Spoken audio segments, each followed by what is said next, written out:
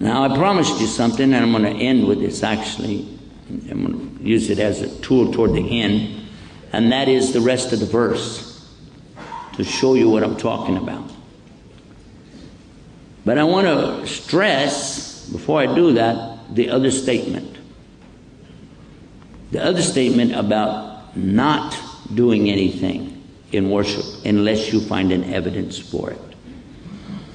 In Islam, the first is to believe in Allah. Believe in Him as He really is. Perfect in every aspect. He has no faults. He is the epitome of each and every one of His characteristics, called His Asma wa Sifat, or His names, holy names of Allah. To believe in Him and then to do your best to follow His commandments. You cannot make up a commandment though, and you can't negate a commandment. These two things are understood even by the early Christians if they followed what they have in their book. Matthew 5:17 and 18 tells the Christian that Jesus is telling them, this is for a Christian. You want to do Dawood to a Christian, show him you got the same thing in your book. Think not that I came to destroy, banish, or replace. This is the word that's being used here. Think not that I came to destroy the law, the Torah. I came not to destroy the law and the teachings of the prophets. I only came to fulfill. And not until the last day will a single dot, jot, iota, tittle, I use different translations, meaning the smallest character of the law, be in any wise lessened. And whoever breaks the least commandment and teaches it, meaning that it's okay, he will be the least in the kingdom.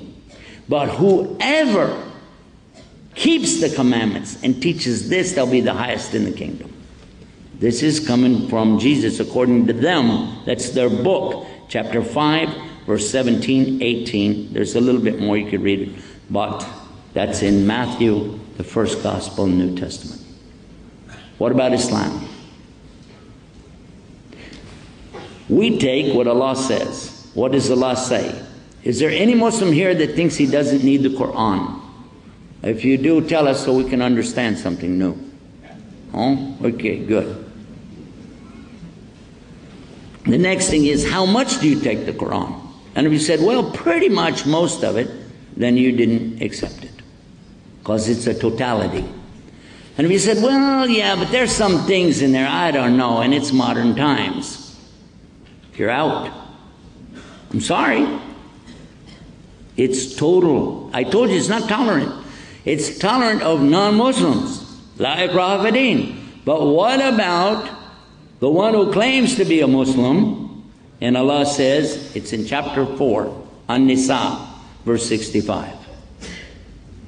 Allah uses a big, strong swearing that starts with no. Most of the swearings, wal asr, wal duha, wal fajr, start with just the swearing. But this one starts out with a swearing of a negative.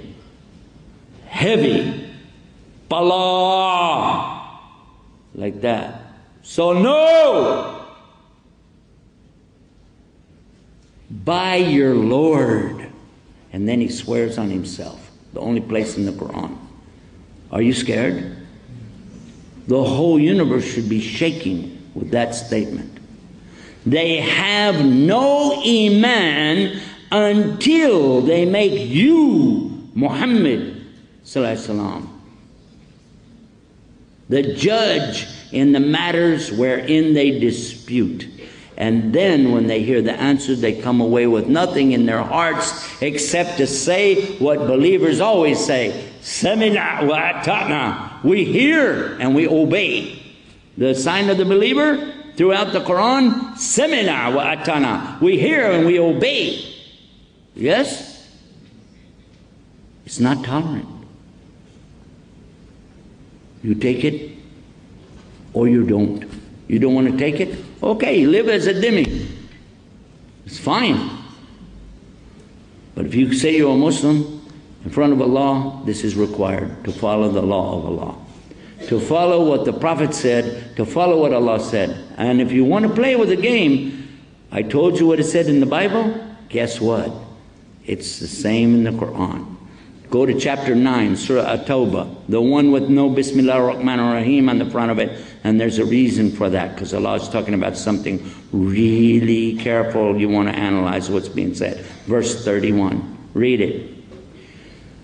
It says that the Jews and the Christians worshipped their rabbis and monks. Adi ibn Hatim, a Christian who entered Islam, was talking to Muhammad ﷺ about that. But they didn't do that. They didn't worship them. He said, did they accept from these guys halal, which Allah made haram? Yeah, they did that. And did they accept haram, but Allah made it halal? Yeah, they did that. He said, in that way, they worshipped him. So when you accept halal and haram from other than Allah, knowing what Allah said, you've committed shirk. And what did Allah say? Let's go back to the same surah again. Same surah, An-Nisa, verse 48, clearly says, Allah does not forgive shirk. Totally intolerant. There's no tolerance on the side of Allah. He does not forgive shirk.